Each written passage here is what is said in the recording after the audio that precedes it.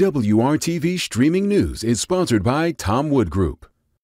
From Indy's streaming news leader, this is a WRTV update. A suspect has been detained following a deadly shooting on the city's east side. It happened near 21st and Emerson. Police say calls came in around 4:30 Saturday evening for a man shot. When they got to the home off Kildare Avenue, they found the victim. And stopping the violence is the goal of organizations across Indianapolis. Dozens of people came together to walk, hoping to raise awareness about gun violence. It was the 7th annual Far East Side Community Peace Walk, started by City County Councilor Lakeisha Jackson.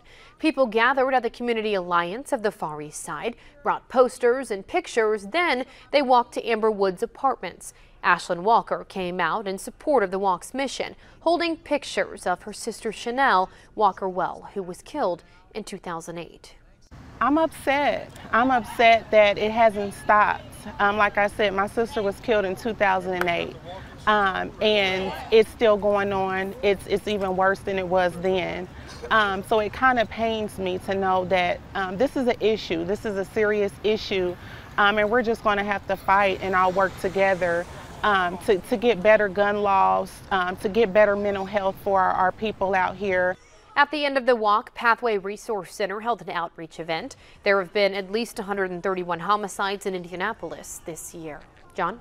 Mostly clear skies for tonight. Temperatures dropping off into the low to mid 60s. A slight reduction in humidity initially. We'll start to see it come back as we head towards the afternoon. We'll see sunny skies to start the day on Sunday, but as we go through the day, especially towards the afternoon, we'll start to notice high, thin cirrus clouds beginning to move in, eventually turning us overcast for the afternoon. Temperatures will be maybe a degree or two cooler than what they were on Saturday, so we're talking high temperatures mainly in the mid 80s. 85 in Indianapolis, 85 in Muncie, 86 in Columbus, and 87 degrees for high temperature in Bloomington.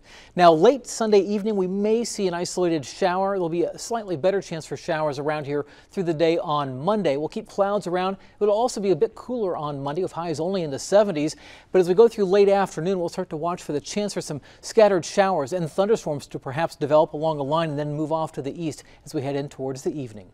Tuesday looks like we'll have a cloudy day as well, 76 degrees with a widely scattered shower possible. But notice the temperatures below normal Monday, Tuesday, and Wednesday. But then we start to warm things up for the end of the week, and perhaps by next weekend we're talking highs near 90 degrees.